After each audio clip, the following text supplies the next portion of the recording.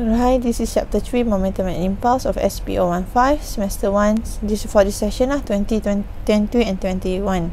Okay, so this chapter ada 2 subtopics. So we are, in this video, we're going to look on 3.1 only, Momentum and Impulse. So basically you have learned this in high school, so it should be so easy untuk awak lah. So first kita ada momentum. So how do we define momentum? It is defined as product of mass and velocity. So P awak ni is a vector. Kenapa dah nak panah ni? Ke kanan, ke kanan, ke kanan. Ke kanan tu menunjukkan is a vector lah. So the direction of momentum is the same as the direction of velocity. So if you have a car like this, so lah, okay, kereta juga. So if you're moving to the right, so P awak pun akan sama dengan V, is to the right lah. Okay. So the SI unit of linear momentum is kg ms -1 ataupun Newton second. So in any calculation in physics, it's better untuk awak guna SI unit sahaja supaya tak confused. Then kita ada impulse. So impulse is defined as a product of force and a time interval. So delta t basically is the time of impact lah. Okay. So impulse ni simbol J. Impulse ni vector quantity juga. So dia punya direction sama dengan direction of force. Okay. Contohnya impulse. So F ni adalah impulsive force lah. Okay, contohnya awak naik kereta. Okay, awak kan empit. You speed up, buat laju 100 km/h, meter per second lah. Okay, then awak langgar tiang lampu. Okay, so bila tiang lampu ni, katalah you punya J adalah sama MV minus MU. Okay, kereta awak kata 100 kg. Okay, V kosong tolak 100 kali dengan 100. Okay, so this J lah. So dapat negatif 100 kali 100 berapa? 1, 2, 3, 4 okay, Newton second. Okay, then kita nak kali awak accident ni we're talking about when you langgar tiang. So F adalah J over delta T. So bila kita accident, kita akan tend untuk bawa stop. So katalah 1 second you ambil daripada speed 100 meter per second jadi kosong.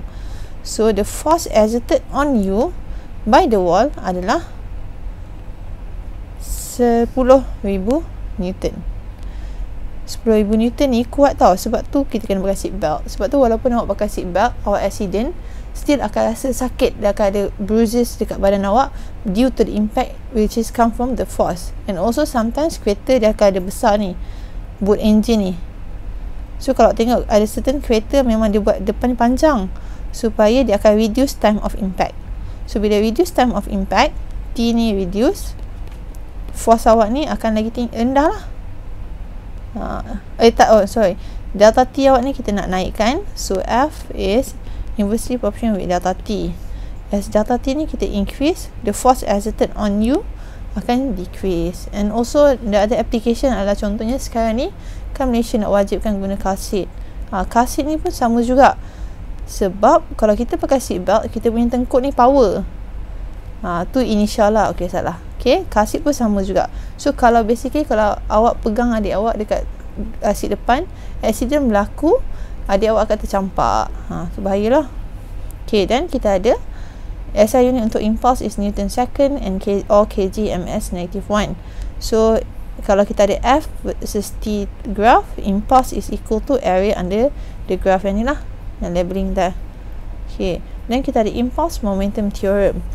Okay, impulse J of the force equals to the change in momentum P of the body. So basically ni lah, J equal to delta P equal to MV minus MU lah. So J ada 2 formula, satu F over delta T. Salah. Macam ni nak padam? J F delta T and also MV minus MU.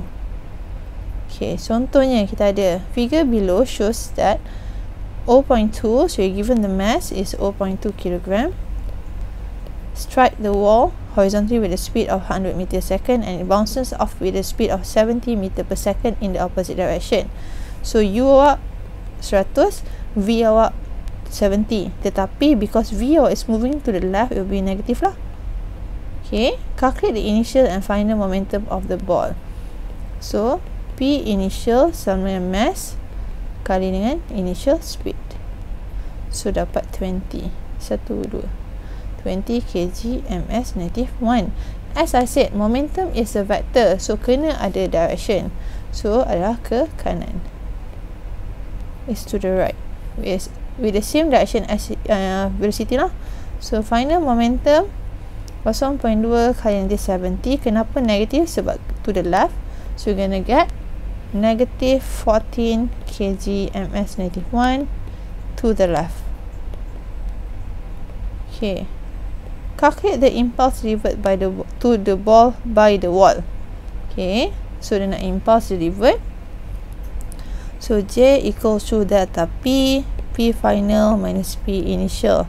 So negative 14 minus 20, but negative 34. Apa unit dia? kg ms negative 1. Direction dia apa? Sebab dia is negative, so it is to the left. So basically, kalau final answer awak ni, kalau positive to the right, negative is to the left. Sebab apa? Sebab we assume that positive ke kanan, negative ke kiri. So kita ikut yang tu, jangan pelik-pelik sangat. If the ball is in contact with the wall for 10 millisecond, determine the impulsive force exerted by the wall on the ball. So dia nak J equal to F delta T. So F equal to J divided by delta T. J awak lah negative 34, delta T tu adalah millisecond so milli 10 negative 3. So you're gonna get negative 3400 Newton. So sebab dia negative, so this is true the left. Okay, so that's it with 3.1. I'll see you in the next video. Thank you.